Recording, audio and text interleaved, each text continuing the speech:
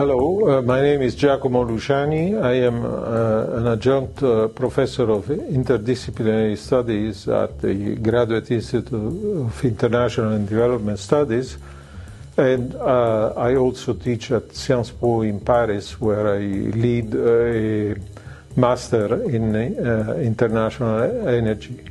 The book we are presenting today is the Palgrave Handbook of International Energy Economics. It's, as you can see, a rather thick book, and it's edited by me and my colleague, Professor Manfred Hafner, and it has a set of 36 chapters covering various aspects of international energy economics.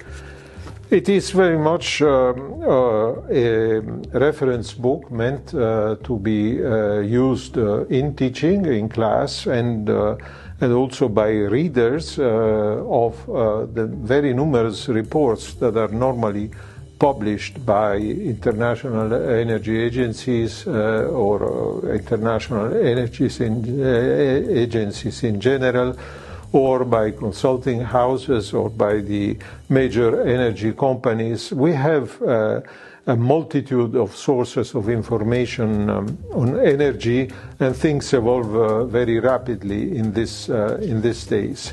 So we felt that there is need for a book that gives some of the essential background on energy, so that the characteristics of each energy source can be fully understood by the reader, and of course are not explained in every other publication.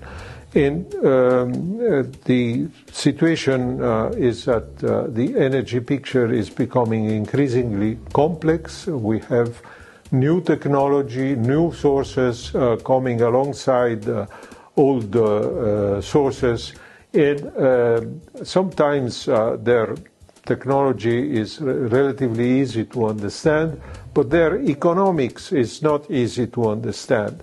And that is especially the case for renewable energy sources like wind and solar, that have relatively simply and intuitively understood technology, but the economics of them, so the commercial viability, recovering investment, and so on and so forth, is in contrast rather complicated. So much of the book is devoted to this. There is a first section devoted to the production of energy.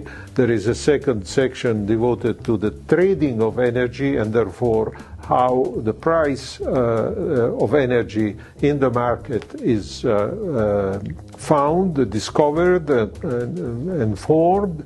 And there is a section about overall problems of energy, such as access to electricity, or the cost of the energy transition, and the macroeconomic implications of the energy transition.